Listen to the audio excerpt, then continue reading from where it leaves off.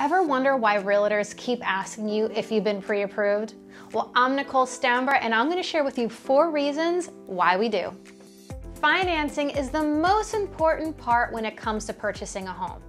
It's how a professional real estate agent is able to help begin the home buying process for our clients. This includes taking down all of your home buying criteria and matching you with properties that meet the criteria and your budget. It also allows us to source off-market properties for you. But without a budget in mind, how can we best help you?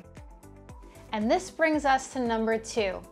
Listen, we would hate for you to fall in love with a home and not be able to afford it. It's as simple as that. And even worse, on the flip side, what if you make an offer on a property that you're actually settling for when you could have afforded something much bigger and better? We gotta get your numbers first. Number 3, when you do actually find that dream home, a complete submission is key to getting your offer accepted in this market. In Florida, we're still seeing a lot of cash buyers who are submitting offers. So when we're competing against them, our offer needs to be strong and complete with a pre-approval from a local Florida lender. Most sellers will not even entertain a financed offer without seeing a pre-approval attached. In fact, many sellers will not confirm a showing request without proof that a buyer is approved. Let's run that back once more. Many sellers will not confirm a showing request without proof that a buyer is pre-approved.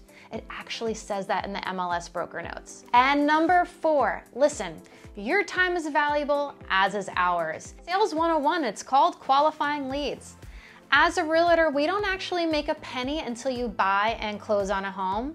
So before we get into our car, meet you at a prospective property, we want to make sure that you have your financials in order and you're ready, willing, and able to make an offer. And as a side note and a common courtesy, we're asking a seller to stop what they're doing in their own home, clean it, pack up their kids and most likely a couple of dogs and cats just to show their home. So it would be a huge inconvenience for all parties if the prospective buyer is not even able to make an offer on it. I hope this was helpful, and if it was, be sure to like and comment below. Show me some love and be sure to share.